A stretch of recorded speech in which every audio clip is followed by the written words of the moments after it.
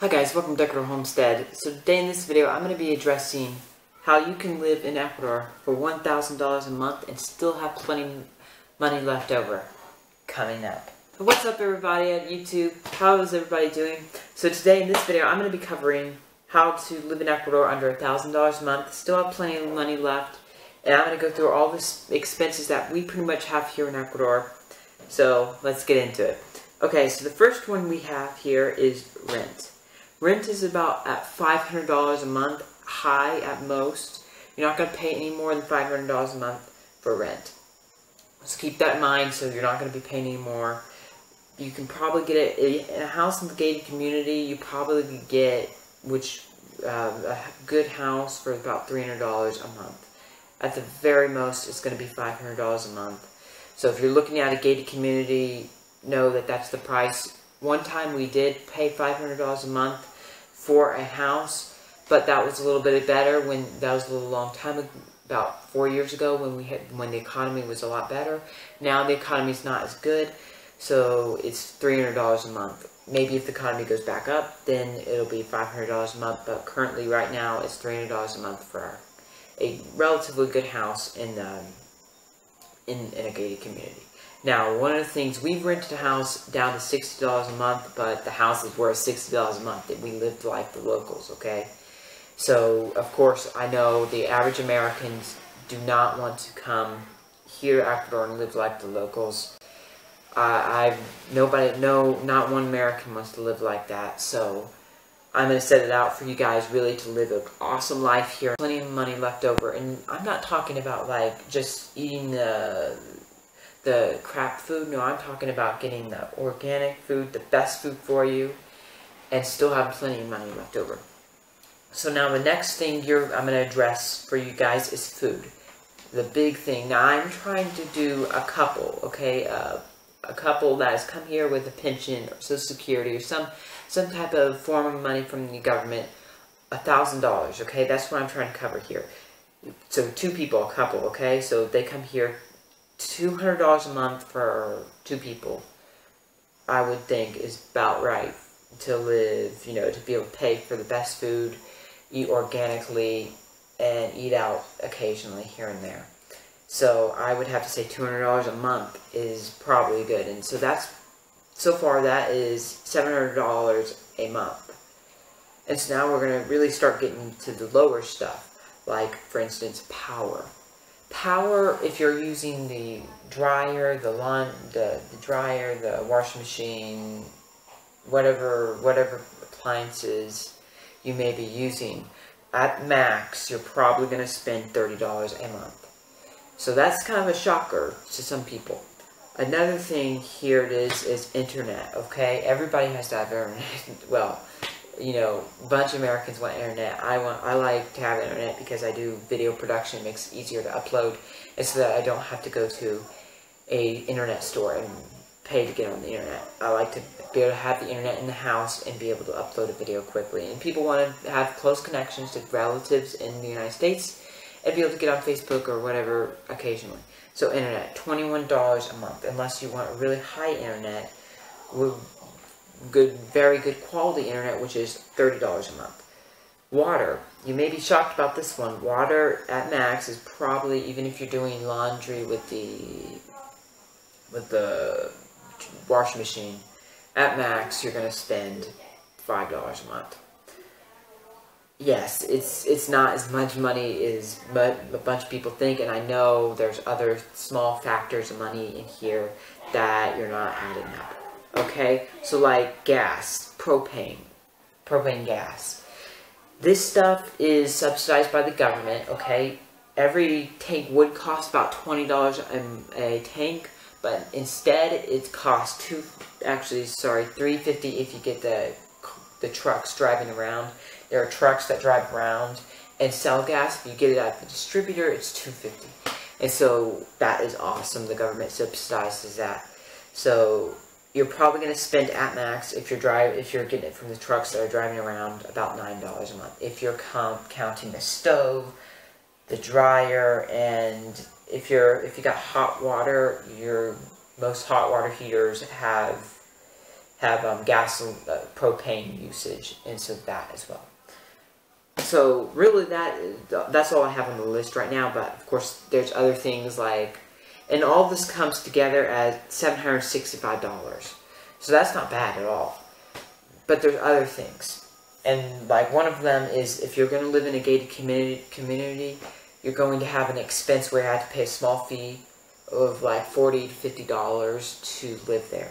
And so, okay, you take on another $50, but still it's $750. It's $815. Is that correct? Yeah, $815. Just if you're counting at max $50 a month. Still, that's not really that much. No. Okay, so now, what are other things you're gonna have? So now, I just counted the food really, and sorry, I got to see that. I'm gonna pop that guy. Yeah, I got it. Okay, so now, the food, like, of course, people don't want to stay cooped up in the house all the time, just barely want to make it by. They want to feel free to be able to go out and do certain things at certain times. They don't want to have to stay at home all the time and not be able to do anything. So, like, you think transportation, one of them. Transportation, depending on how you're going to do transportation, are you going to do a taxi, or are you going to have a car, or are you going to take the bus?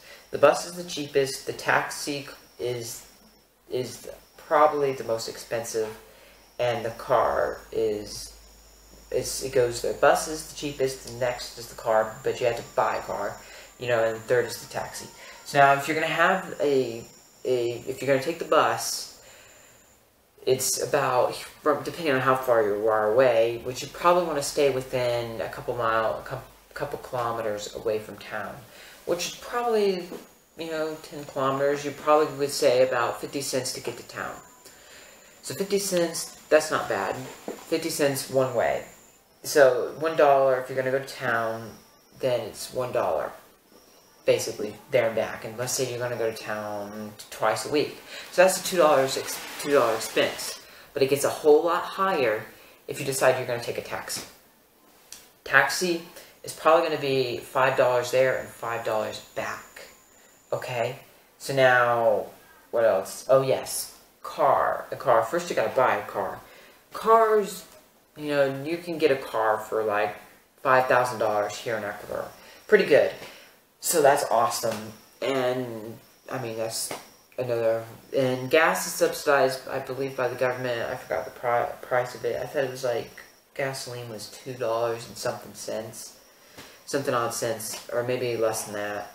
Diesel is cheaper than gasoline. That's one of the things I want to let you guys know. Diesel is cheaper than gasoline.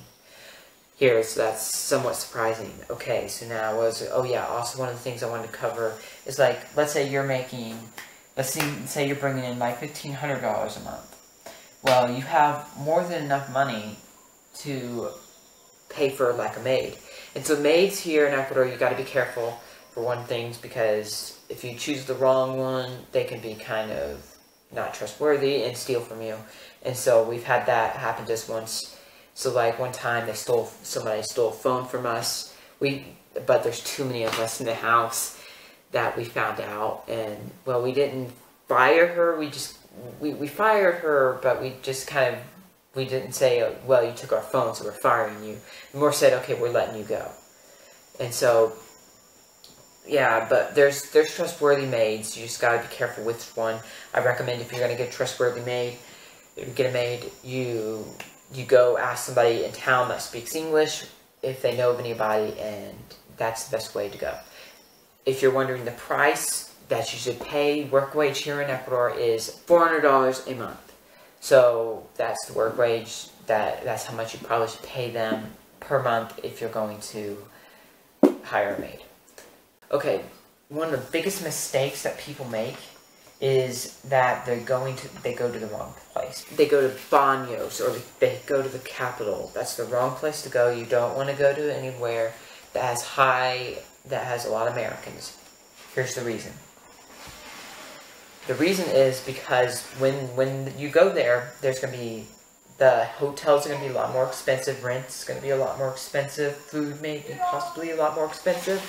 Everything's going to be a lot more expensive, and so it'll make it harder for you to make your $1,000 per month goal if you're going to be in a spot that's that has more expense. Quito is the same. There's probably not as many Americans as there is in Baños, such as percent-wise, but Quito's the capital. But I recommend you like going to a province that doesn't have as many as Americans and is kind of in a poorer region. Like Morona Santiago is the province we're working with right now.